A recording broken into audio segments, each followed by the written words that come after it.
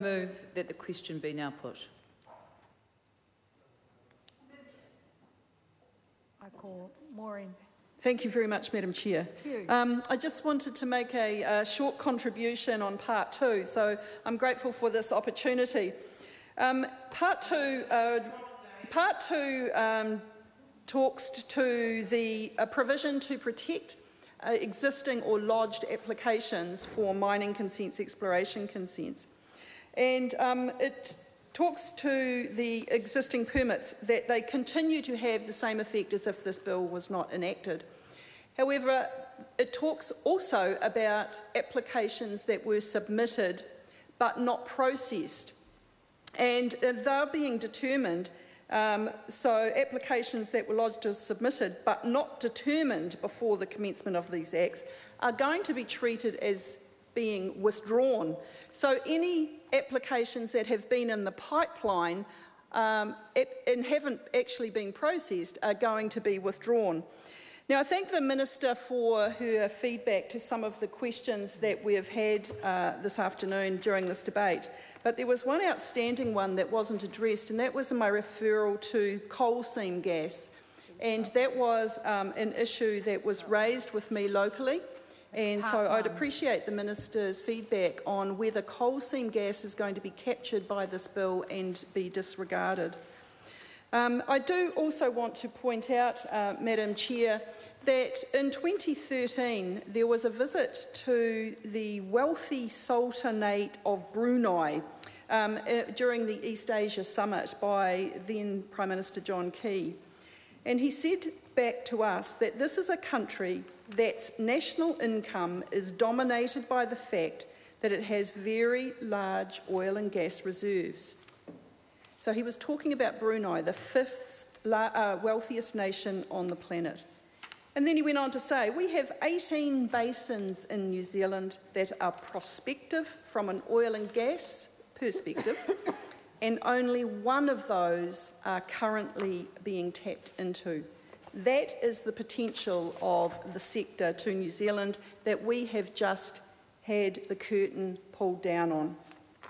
Now, when you drill down into it, Madam Chair, the world is not always seen through green-tinted spectacles. And we don't all have the luxury to be able to do that. Some of us actually live in real New Zealand. We live in provincial New Zealand, not in the suburbs of Wellington and certainly not in Auckland City. And in regional New Zealand, in the provinces, we make a living by working hard, extracting something, farming something or producing something. That's real New Zealand. Now, that's the real world, and it's a very long way from the safety of the Victoria University, where the Prime Minister chose to make this announcement. But by shutting down this industry here in New Zealand, we are shutting down potential for our country to be prosperous. Now, I do want to make note of one submitter who, in reference to to part two of the bill about existing permits, as has been well articulated already today by some of our colleagues on this side of the House, it's all very well to say that if you have an existing exploration permit, that is safe. But the cold, hard reality is that there will be no investment partners who will come and invest here in an industry that has so much disorganisation and uncertainty associated with it.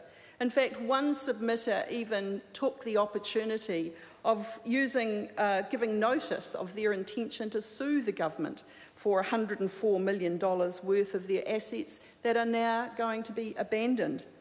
So we are very concerned about the ideology that's driving this, Madam Chair, and especially from a party who has, and a government that has so many times professed to be the most open and transparent government this country has ever seen.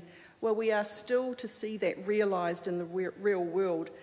And another ad hoc on the hoof decision that's been made is going to have overwhelming impacts for this country. It's going to deliver no benefit to the environment.